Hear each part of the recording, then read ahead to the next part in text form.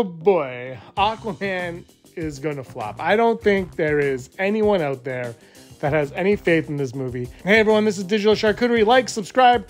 James Wan has come out now and kind of disassociated Aquaman from The Flash, saying it's its own film and they're going to level up and it's going to be the greatest thing ever.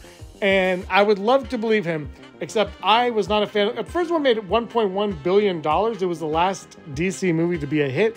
I wasn't a big fan of it. I just felt it was all over the place. I didn't know if it wanted to be an action-adventure movie or a sci-fi movie. I just had no idea what was going on, and it was like 7 hours long. I had very little faith going into the sequel.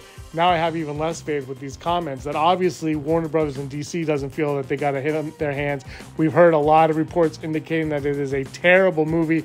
They're going through reshoots.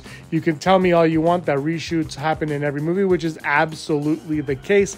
However, there's a difference between using a reshoot to punch up a scene or make a little revision here and there, than do reshoots to absolutely save a movie, which is what I have this feeling they're doing in Aquaman. They're using these reshoots to kind of reshape, reform, and salvage the film in any way they can. So I have very little faith. I heard Black Manta is very boring in this. Didn't they do a reshoot with Ben Affleck as Batman? What are they going to do with that now? Scratch that? I don't know.